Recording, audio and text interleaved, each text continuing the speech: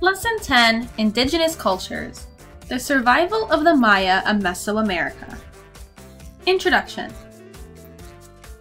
You are traveling by bus through the highlands of Guatemala. The road winds through steep, misty mountains and passes small mud brick houses set in fields of corn. The bus is piled high with bags, bundles, and even a crate of live chickens. Most of the passengers on your bus are Maya Indians. The woman next to you is wearing a colorful headdress and a beautiful woven blouse called a huipo. As she gives her children a snack of corn tortillas, she talks to them in a language you don't recognize. You feel like you are a world away from everything familiar. Suddenly, you hear a ringing sound. The woman reaches into her bag, pulls out a cell phone, and begins speaking in Spanish. You have just witnessed an example of how old and new cultures are blending together in the Maya world. Maya Indians are one of the largest groups of indigenous peoples in the Americas. Indigenous peoples are natives of an area who have been conquered or dominated by other people who came to the area later. Indigenous peoples often try to preserve their traditional culture or the customs and ways of life handed down from their ancestors. Maya Indians still maintain much of their traditional culture, but they have also changed along with the world around them. In this lesson, you will learn how the Maya have both preserved their traditions and adapted to or changed with modern life. The essential question for this lesson is, how do indigenous peoples preserve their traditional culture while adapting to modern life? This illustration shows where the highland Maya live. The Mayan highlands stretch from southern Mexico through Guatemala. Notice the photograph of a highland village. You will learn about key features of a Maya life in a village like this one. Keep the illustration in mind as you try to answer the essential question. So at the end of this lesson, we're going to be able to answer, how do indigenous peoples preserve their traditional culture while adapting to modern life? Section 1, the geographic setting. The Maya live in an ancient cultural region known as Mesoamerica. A cultural region is an area with a distinct culture or a set of similar cultures. Mesoamerica stretches from central Mexico to the Isthmus of Panama, a region that includes hot jungle lowlands, dry plateaus, and cool mountain highlands. The Maya created an advanced civilization. About 2,000 years ago, the Maya created a remarkable civilization in Mesoamerica. They built great stone cities with towering pyramids, some of which stand today. They developed a writing system and created the first books ever produced in the Western Hemisphere. They also developed an advanced system of mathematics and combined their knowledge of math and astronomy to create one of the world's most accurate calendars. Around 900 CE or 900 Common Era, the Maya civilization collapsed. Scholars believe that drought, warfare, and other problems led to a sharp decline in population, and the Maya abandoned their cities. Then, in the 1500s, Spanish soldiers arrived and took over the region, which was later divided among several countries. Today, there are around 6 million Maya. Some still live in the lowlands, especially Mexico's Yucatan Peninsula, but most live in the highlands of Guatemala and the Mexican state of Chiapas. The Mayan highlands are a rugged landscape of steep mountains and deep valleys.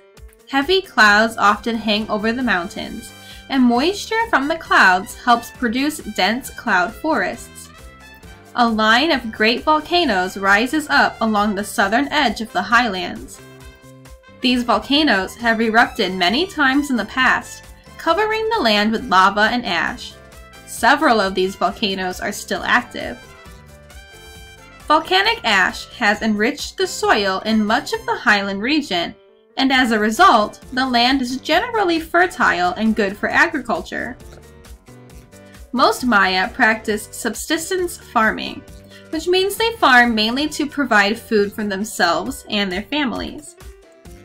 In general, they sell very little of the food they grow. The mountain geography of the highlands has helped isolate the Maya from the rest of the world. Few roads cross the highlands, and many Maya live in remote areas miles from the nearest town. This isolation has limited contact between the Maya and others, but it has also helped the Maya survive as a people and preserve their culture. Not only has the mountain geography separated the Maya from the outside world, it has also separated different Maya groups from one another. Over time, the Maya in different areas have developed their own customs and languages. More than 24 distinct Maya groups now live scattered across Mesoamerica, each speaking its own language and wearing its own special form of dress. Despite these differences, the Maya are still a single ethnic group, meaning they share common physical features and a cultural identity. They also share the challenge of making adaptations to modern life. An adaptation is a change in a way of life to suit new conditions. As the story in the introduction shows, old and new are blending in the Maya world. Our geo terms for this lesson, some we've already come across, but some we will come and speak more of later on. We have adaptation, which is a change in a way of life to suit new conditions. We have indigenous peoples, natives of an area who have been conquered or dominated by others who came later. American Indian tribes such as the Cherokee and the Navajo are indigenous peoples. Subsistence farming, farming carried out mainly to provide food for farm families with little surplus for sale to others. And traditional culture, customs and ways of life handed down from ancestors. Here we have a map of the Maya area showing the different types of languages that are spoken in each area. There are as many as 31 Maya languages, each spoken in a particular part of the Maya region. Among the most widely spoken highland languages are Quiche, Kaqchikel, Xiotso, and Celtal. Many Maya also speak Spanish.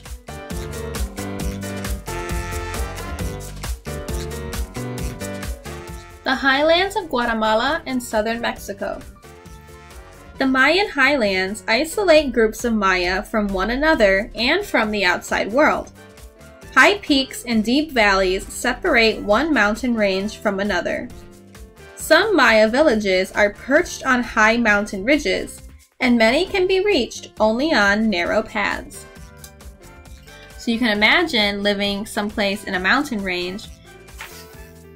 You can't quite easily get to your neighbors or your friends if they live in a different part of the area. A strong sense of community. Several Maya judges are seated at a table with two men standing before them. One man claims that the other killed and ate one of his chickens, while the accused says the chicken entered his yard and ate his chicken feed. Finally, one of the judges speaks up.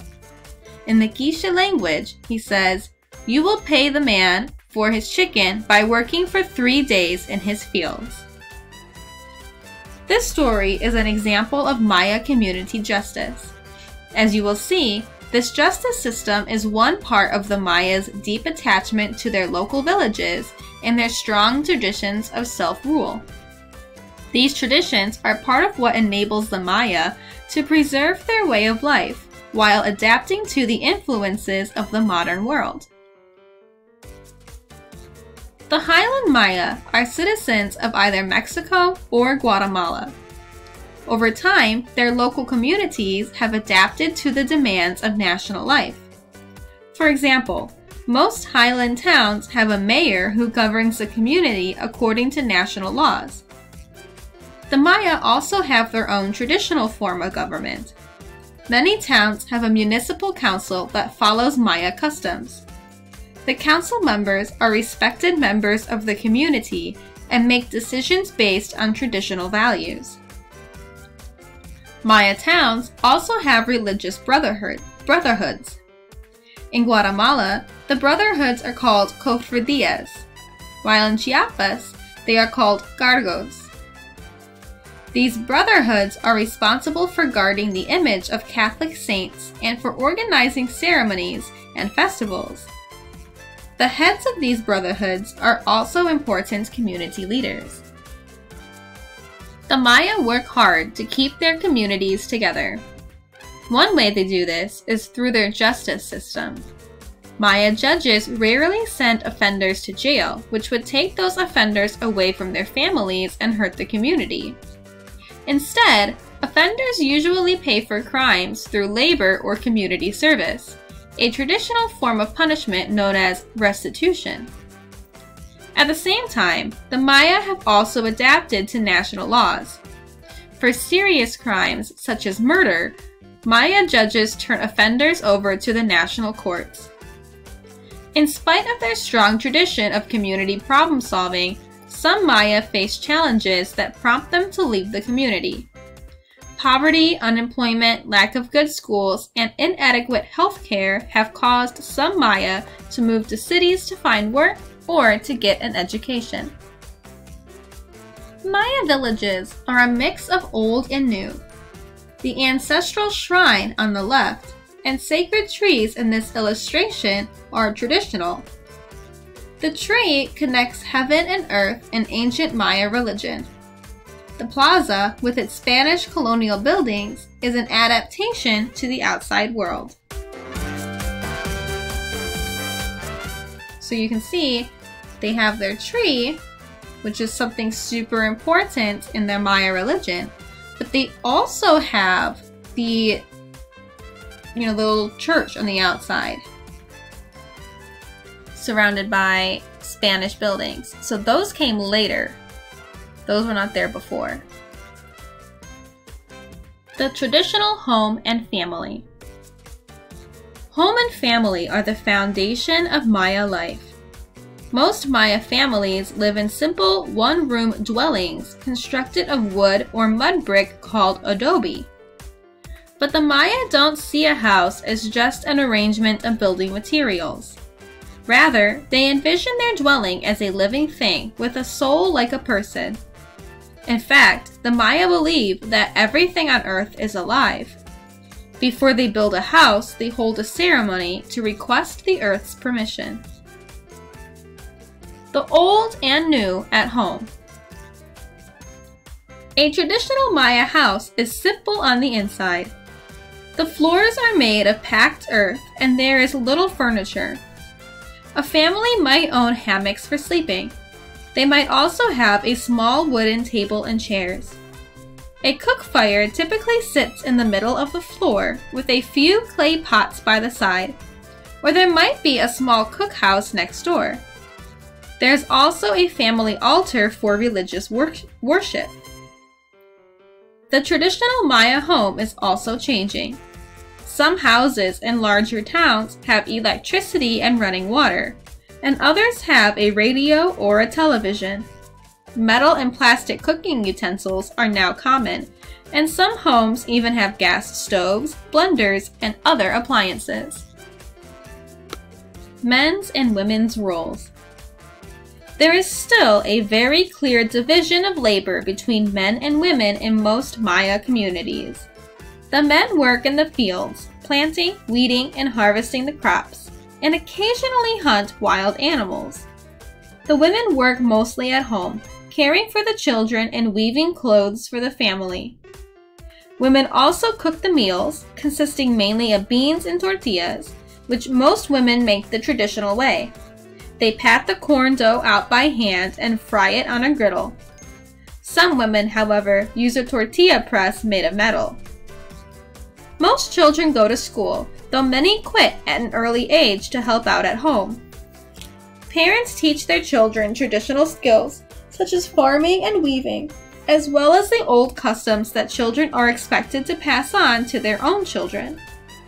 Still, many young Maya also adopt new ways. They may listen to popular music and wear jeans, t-shirts, and sneakers instead of traditional Maya clothing. On Thursday, we will continue the rest of Lesson 10. For today, we are finished, so you can pause this video and go work on your worksheet. I will see you on Thursday.